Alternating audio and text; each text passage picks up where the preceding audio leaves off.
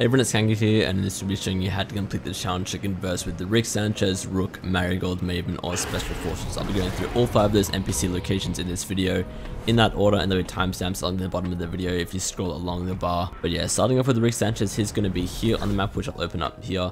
So it's going to be here at the satellite dish place east of Weeping Woods, and you can see right here it's going to be where the Rick Sanchez NPC is. Next NPC is going to be Rook, and she can be found here on the map at the satellite dish place northwest of Retail Row.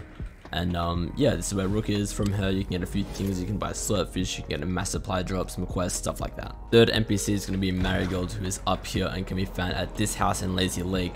So that's going to be here on the map. You just have to talk to these NPCs. They'll all have an option to just continue and like chat with them, and that is going to be how you complete this challenge. Next up is the Maven NPC, who is similarly to the Rook NPC, can be found at one of these satellite dishes. Specifically, she's going to be at the one east of Craggy Cliffs. So this is where the Maven NPC is. You can also get an exotic from her, which is pretty cool, but I'll head on over to the last NPC now.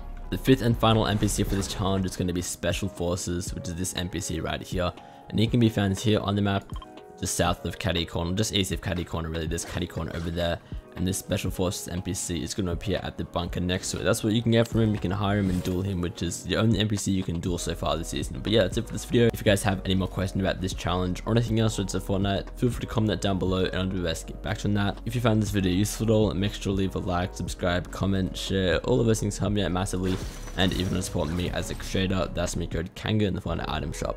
Otherwise though, that's it for me for now, and I will see you all next time. See ya.